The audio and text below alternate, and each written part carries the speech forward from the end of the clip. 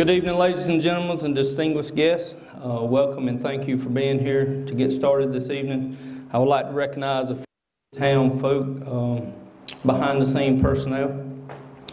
Please stand and remain standing as I recognize each one of you, and please save your applause to the end. Miss Lisa Penland. Miss Lisa is our postmaster for Honea, and we will talk about her in more detail later. I tell you, she's worked well with the town here and really saved us a lot of money and made it to where we was able to do a lot of the things that we've been able to accomplish this year. Mr. Al Young, he is chairman, or was chairman, of the Watkins Community Center. Graciously let us use this venue today for this address. I want to make sure we recognize Mr. Matt McCullough, our Utilities Director, over water and sewer, trash pickup, roadside debris and limbs and whatnot. Chief Smith over our fire and EMS. Again, we'll be talking about all these people again here shortly. Miss Marcia Smith, she's also part of our zoning and ordinance coordinator, and we're thankful she stepped up and she does that duty free of charge.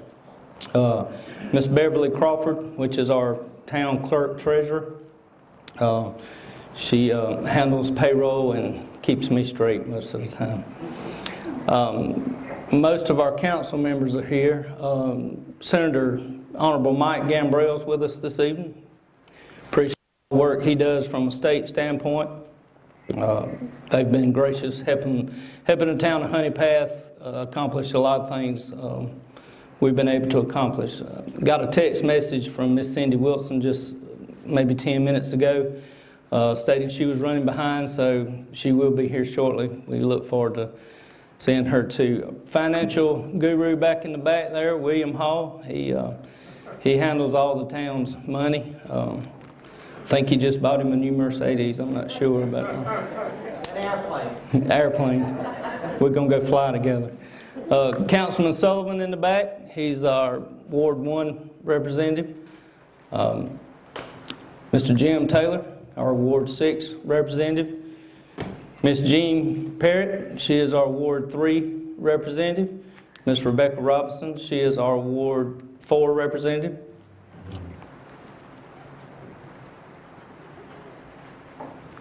Miss Dot Evans behind the camera, I couldn't see her. She is our Ward 5 representative. Chief Bozeman, Chief of the Police Department. Okay, worked well with him all during the last year. It's been a pleasure of mine as well. Mr. Tim Pace. Tim Pace is our rec director. Working well with him as well. Glad you all could make it. Anyone else here work for the town? Dan Bratcher. Yeah, Miss Bratcher, would you please stand as well? She is our grants writer that we've recently hired. Anyone else work for the town? Captain Morris, would you please stand? Recognize Elder as well. Captain Elder in the back. Let's give these people a big round of applause, please.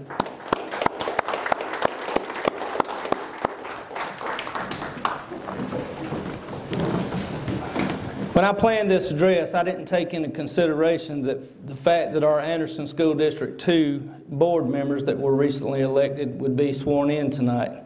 So I would like to take the time to congratulate Mason Gary, Gene Clinkscales, and Phil Ashley as they swear into office tonight.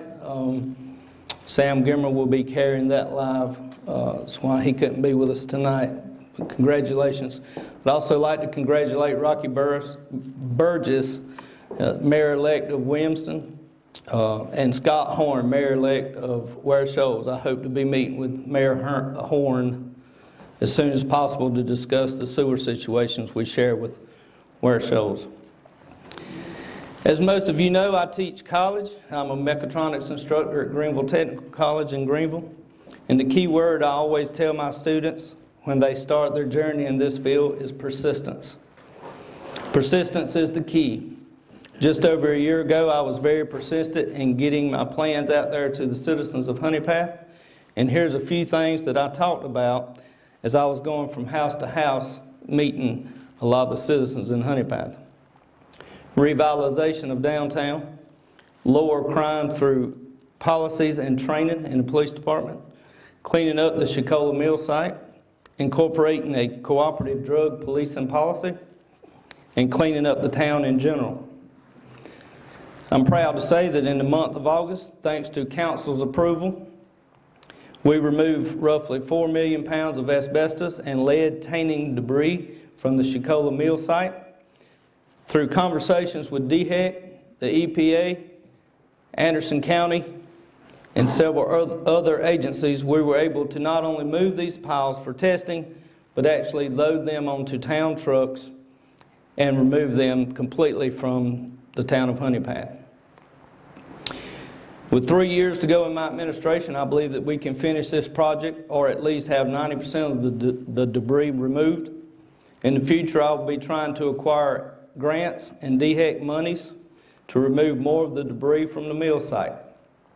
The future of our mill site lays in the hands of Honea and no one else. If and when the plans from the past administration come to fruition, we will gladly welcome them and give Mayor Lawless Myers all the credit for that, since he set that in motion. Looking forward to working with Mr. Self as soon as possible. Until then, we must go forward to clean up the site ourselves and not rely on someone else that may or may not take over the mill site. During my campaign a year ago, one of the things I said I would do is change a lot within the police department. Many people asked me what I was going to change. I said I wanted to make the police department function better and more efficiently, and how I would do this through training and other avenues. Unfortunately, the training between the years 2017 and 2019 had a total of 96 man-hours of training. Now I'm happy to announce that since I was elected, the police department under Chief Bozeman's leadership has a total of 2,400 hours of training within our police department. Would have had a lot more if it was not for the COVID-19 pandemic that hit us within the last year. And I want to make sure everyone knows that our K-9 unit attributed to a lot of that training as well. I came into office short of a police chief. I immediately appointed Sean Bozeman as interim, then soon after appointed him as chief. And I believe the citizens of Honea will agree with me that this was the best decision I could have made. Under Chief Bozeman's leadership, he appointed 2 captains, Captain Elder and Captain Morse. We were able to put on, promote, and pay for donated funds a week-long children's day camp where they learned about police issues, met our 2 K-9 units, Echo and Riggs. They were able to swim in the pool and enjoy the bounce houses. Each day, snacks and lunch were provided by the town of Honea churches and citizens, with no funds directly taken out of the budget for the town. Honea Police Department put on an adult police camp where citizens were able to learn about police duties, responsibilities, and many other things, drug seizures and investigations as well. With the help of council and under the leadership of Chief Bozeman, we were able to procure 2 K-9 units. Riggs is now certified in 5 drug sniffing abilities and is well on his way to becoming an apprehension dog as well. Most of the funds surrounding the K-9 units were donated as the police officers had shirt sales and fundraisers.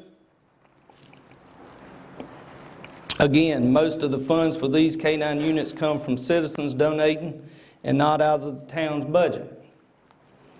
This says a lot for our citizens of Honea and the fact that they will come together to help the town, because we're all in this together. Here are some numbers from the Honea Police Department from the past year.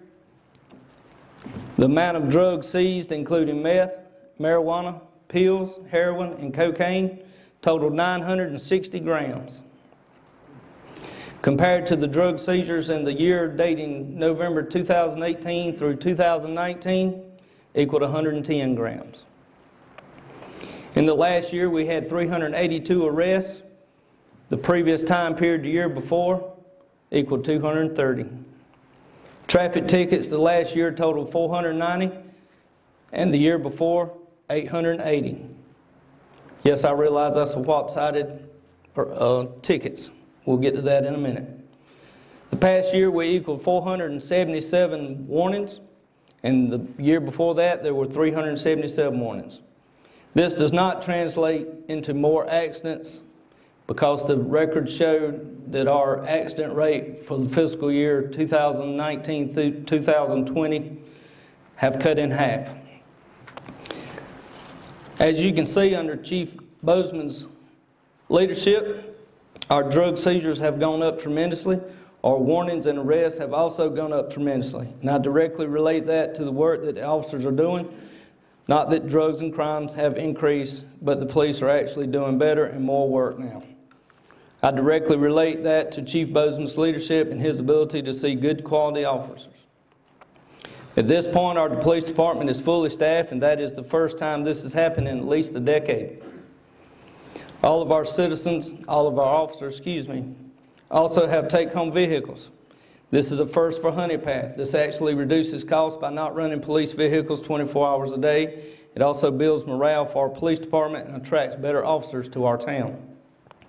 Under Chief Bozeman's leadership, we were able to unlock the front door of the police department for walk-ins, something that I was told could never be done when I was running for mayor.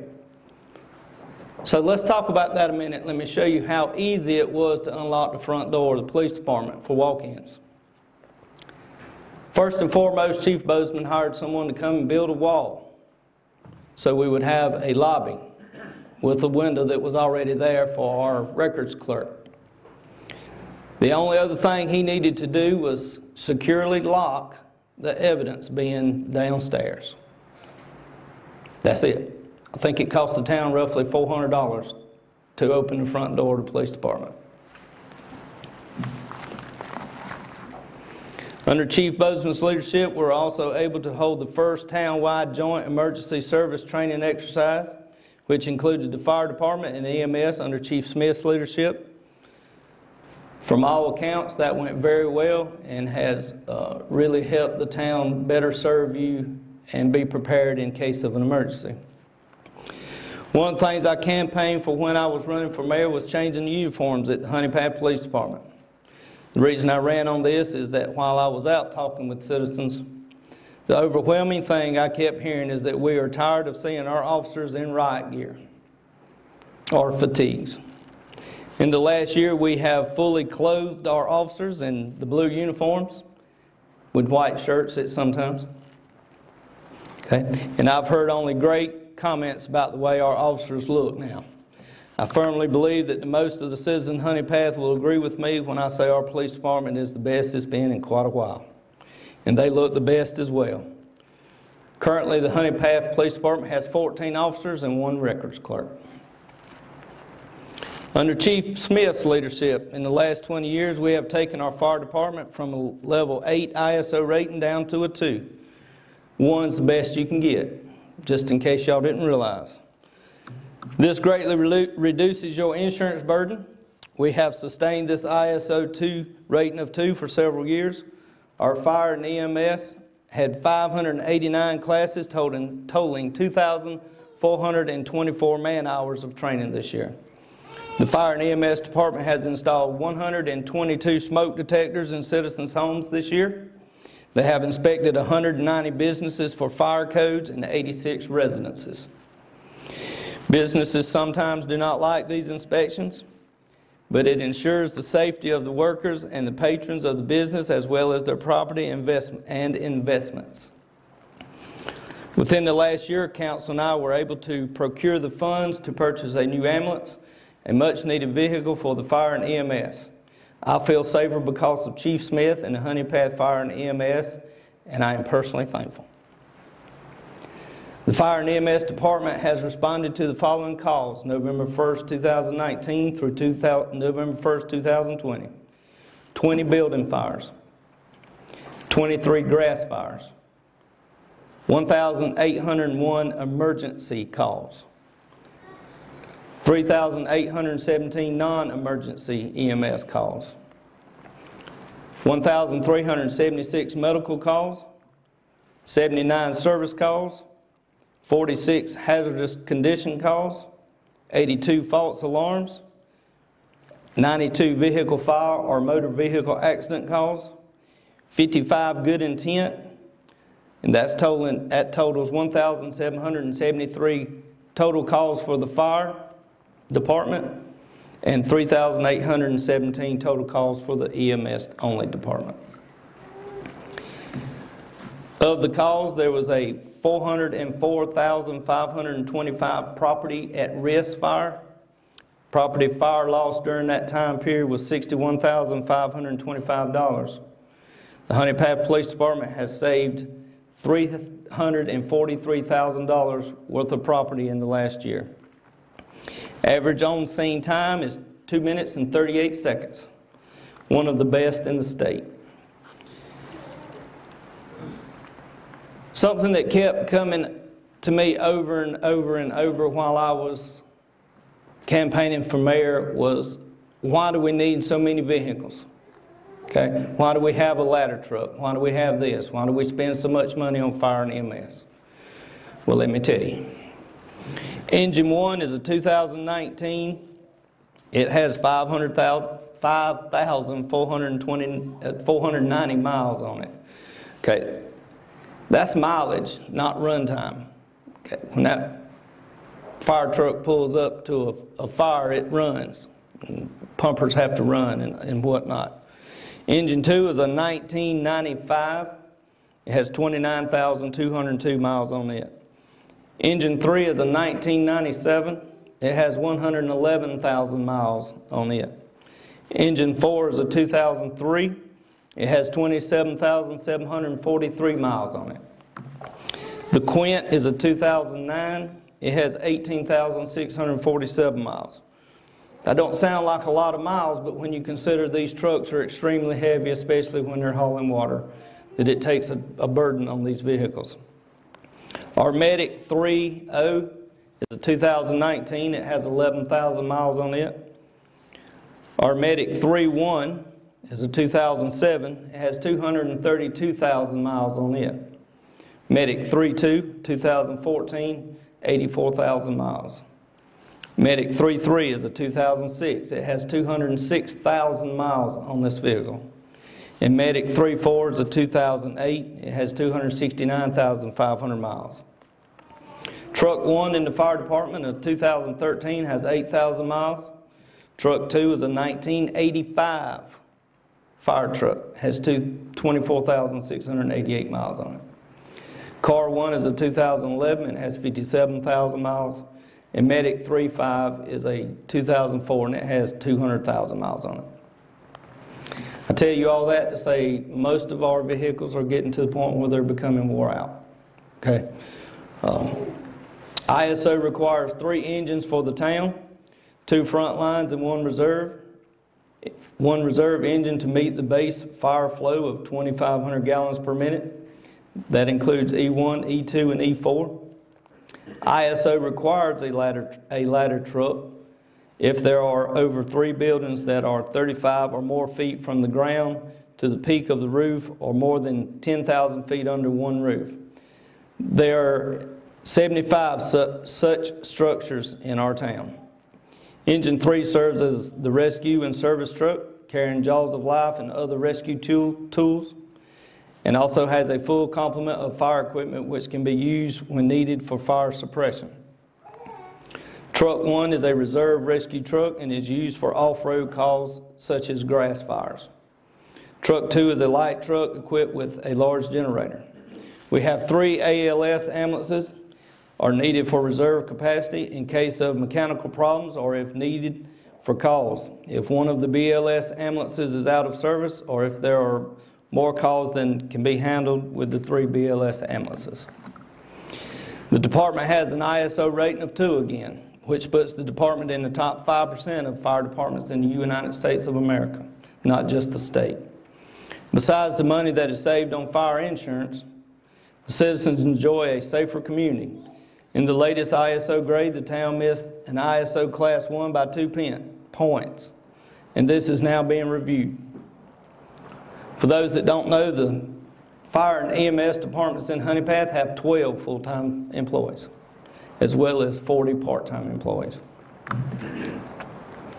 Rec Director Tim Pace has done an outstanding job with our youth during this COVID-19 pandemic.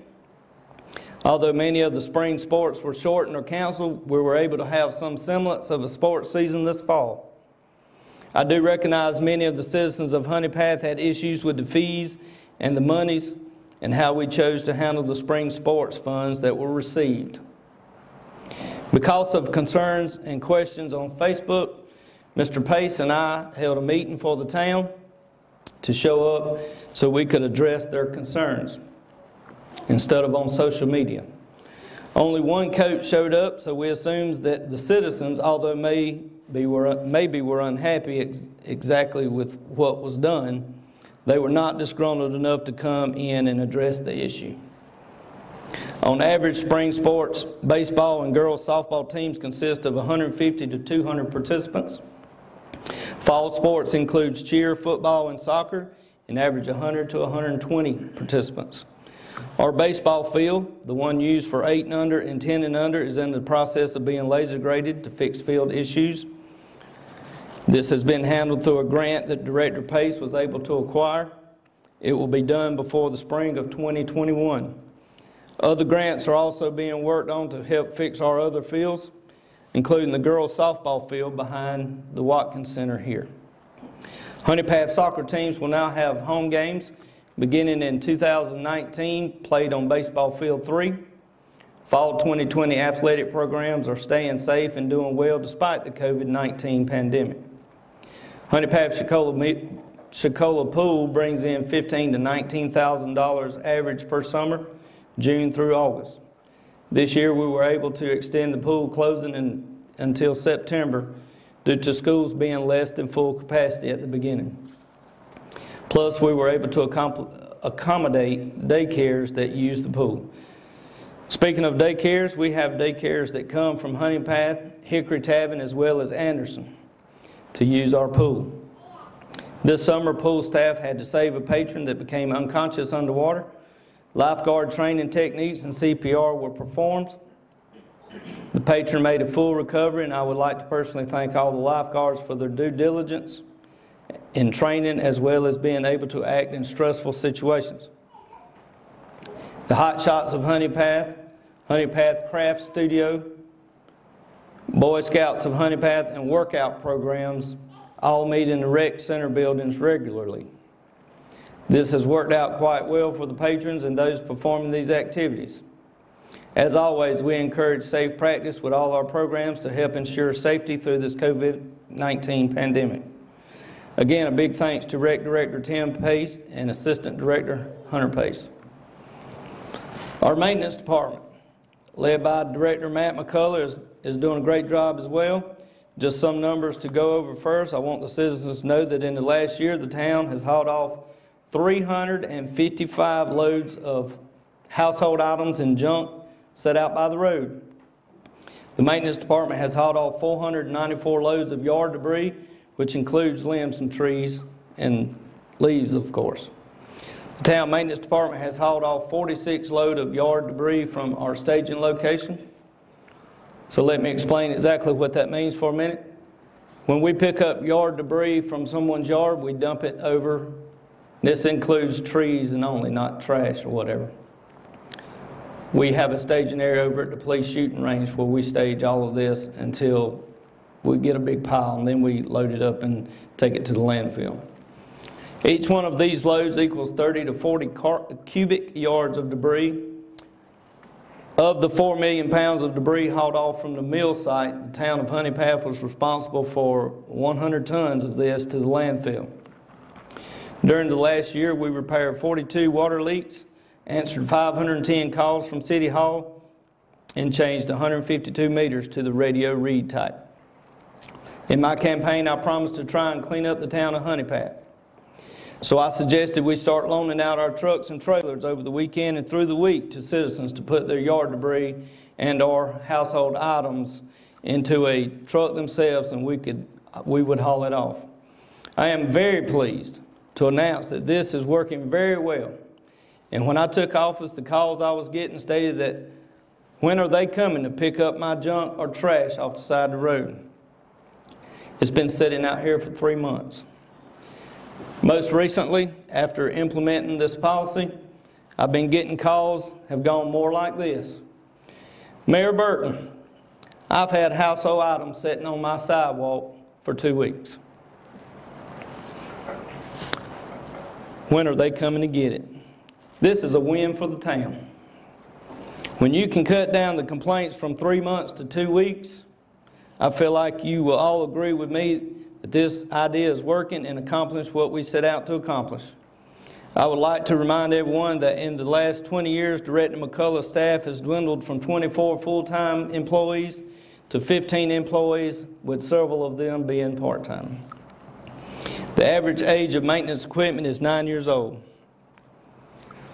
Let me expound a minute on the idea, where the idea came from for lending out trucks and trailers. Back in June, I asked Matt to round up some volunteers for a Saturday, and I would come work with them 8-9 hours, and we cleaned up as much as we could that day. I think we hauled off about 20 truckloads that one day, between yard debris and trash. The next morning, I rode town, as I often do through the week. Some of the same roads we went down the Saturday before that Monday and cleaned looked exactly the same before we ever touched them on Saturday morning. It's almost impossible to keep up with that kind of outpouring of trash and yard debris. I understand that people was home and wanting to do spring cleaning because of the COVID-19 pandemic, but it's a whole lot easier and quicker if all we have to do is take the trailer or truck and dump it. Our town hall is managed by Miss Beverly Crawford. She is our clerk treasurer. In the past year, we have established the need for an assistant to the mayor. Ms. Leslie Walker has done a fantastic job for me. We now have a monthly newsletter that she is in charge of. We have a new website that she updates regularly, and this was a must for our town. And now citizens are able to pay their water bill online through our website. Ms. Walker also keeps my calendar and schedules appointments with the citizens as well as our department heads. She schedules where our trucks and trailers are and who has borrowed them. She manages all this in addition to her clerk duties. We've added a new employee into the town hall as an assistant clerk, and soon I hope we will be discontinuing the card-type water bills and printing them on the back of the newsletter.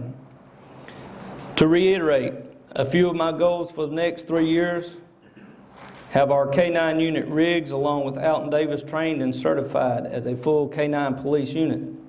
Continue the work with Echo and Chance Pace. Continue with the children's camp and the adult seminar.